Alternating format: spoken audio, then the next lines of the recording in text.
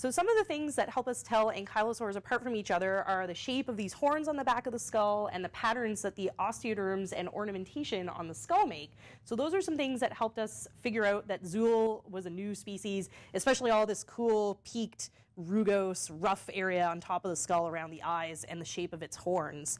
Other things that helped us tell it was a new species are the presence of all of these really cool spikes down the tail club and how they have different shapes compared to other ankylosaurs where those are preserved as well.